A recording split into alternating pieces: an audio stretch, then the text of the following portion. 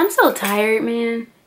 And it's honestly, my mood is so blown right now because it's a rainy day, which means there's no sunlight. And I haven't said this before, but I'll say it now. When I normally film, I use the natural light of day. I have 2 nicely sized windows in my room. The light shines through from the sun perfectly. I don't really need to use a ring light. Right now, I'm forced to use my ring light.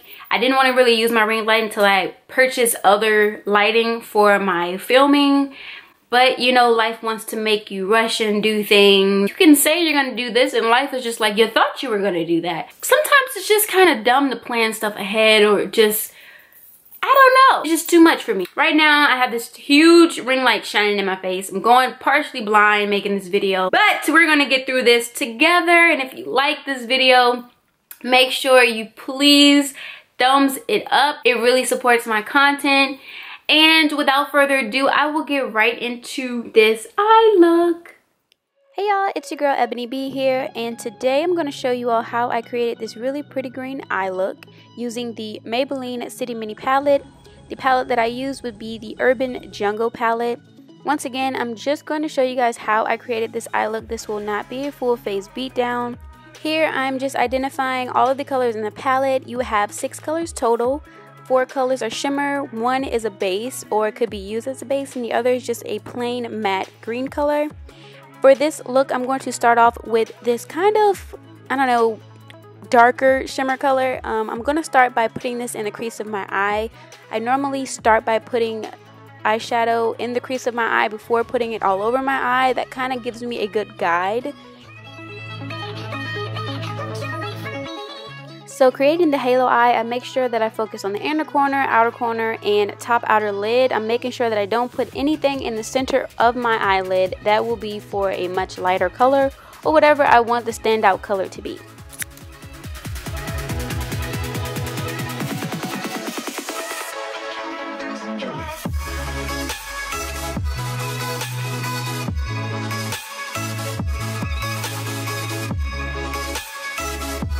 Okay, so as you can see, I started creating the halo eye with that kind of medium shimmer color, and it actually comes out as if it was gray. So I'm kind of seeing like a very much gray effect going on right now. But anyways, so I'm going in with this green color here next. Of course, this is going to be a green eye, so what is a green eye without the green color? I'm going to be placing this the same exact way I placed that first color, that first shimmer color.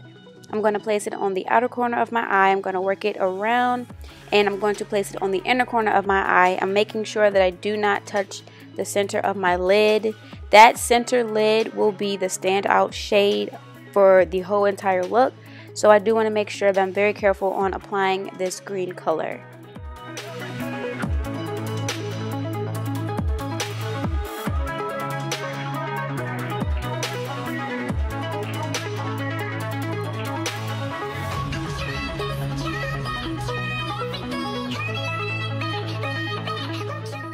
Okay, so now we're moving on to this dark color here.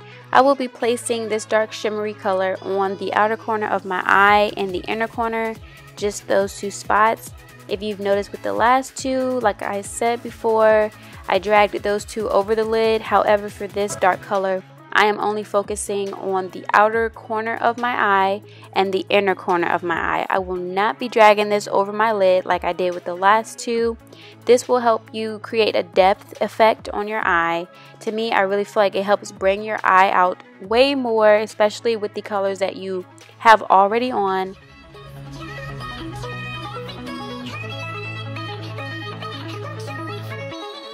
And for this step, I'm just adding my Maybelline New York Master Concealer. You can use any light concealer that you have just to bring out that center lid. As you can see, I didn't put any eyeshadow there. I'm just doing this to kind of bring out that center part of my lid so that the color will take way better. This step is very optional. Some people don't even do this.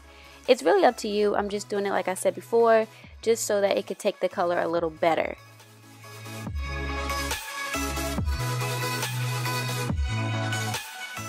Now I'm going to go in with this really pretty gold color and place this all over the center of my lid.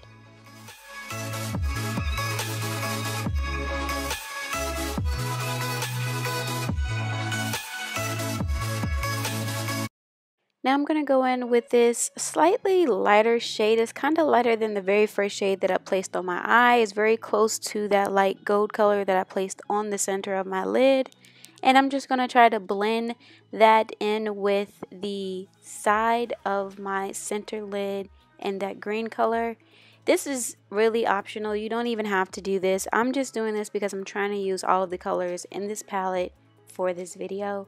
So yeah, this is kind of just beneficial for the video.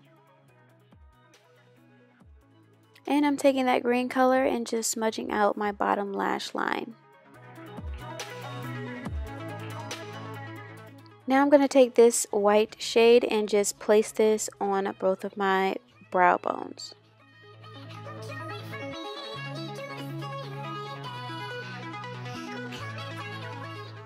And I don't know, I just don't feel like this look will be complete without placing this gold shade on my tear ducts. So that's what I'm going to do. And this is the finished look. I hope you guys enjoyed this video on how I created this eye look.